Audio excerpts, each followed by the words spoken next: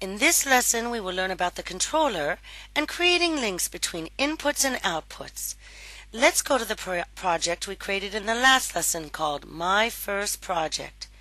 We will use the page we created in the last lesson called mt.tp.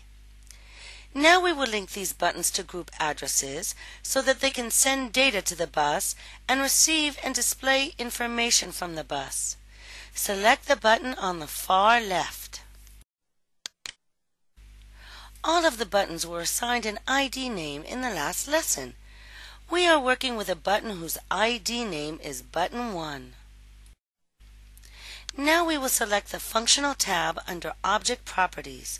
We will use this tab to create links to the button. Click on Linkers and Devices. We use this window to use the different types of linkers. In this example, we will link group addresses. Select the Group View tab in Linker and Devices and open it. Now we can see the group addresses that we imported from the ETS database. Now we will create a link between the button and a group address so that the button can receive and display the status of the group address. Select the receive point named On/Off 1 bit. Now locate the desired group address and drag and drop it to the Links window.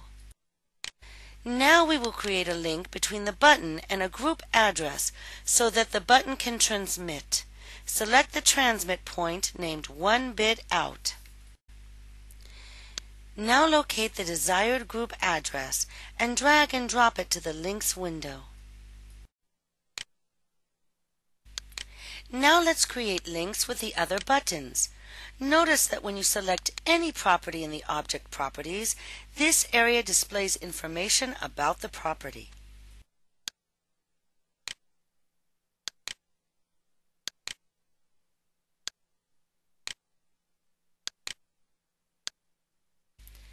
Now let's work with the master button.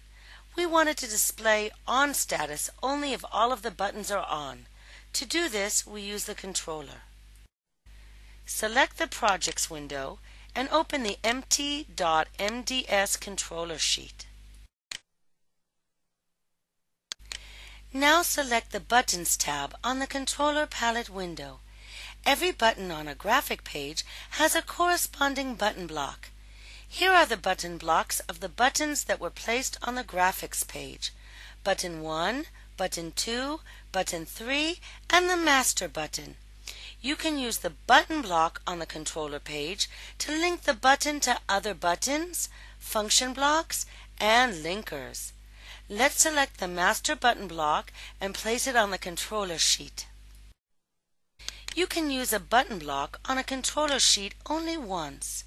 After you use a button block, it will no longer be displayed on the Buttons tab. Next, we will add an AND logic function. Select the Digital tab and click on the AND/N button. Set the number of inputs for the AND gate to 3 and click OK. Now place the AND gate on the controller sheet. Now we will define the inputs for the AND gate. Locate and drag and drop the group addresses used for applying status to the 3 lights. Next, we link the group addresses to the inputs of the AND gate. Place the mouse on the green square of the group address. Press, hold, and drag the mouse to the desired input and release the mouse. We can see the line showing the link between the output of the group address and the input of the AND gate. Let's repeat this process for the remaining group addresses. Now we will link the output of the AND gate to the input of the Master button. Now the Master button will display on status only when the 3 lights are on. Next, let's set the Master button so that it controls the 3 lights. Locate and drag and drop the group addresses used for controlling the 3 lights.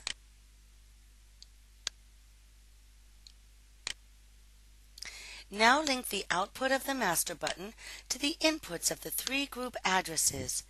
Please note that the Maestro Designer allows you to link more than one input to one output.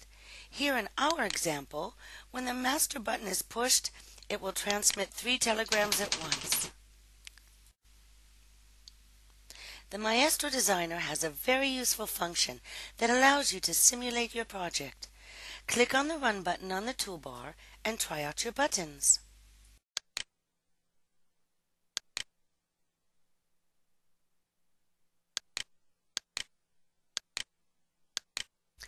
Notice that the master button changes to on state only when all 3 of the lights are on.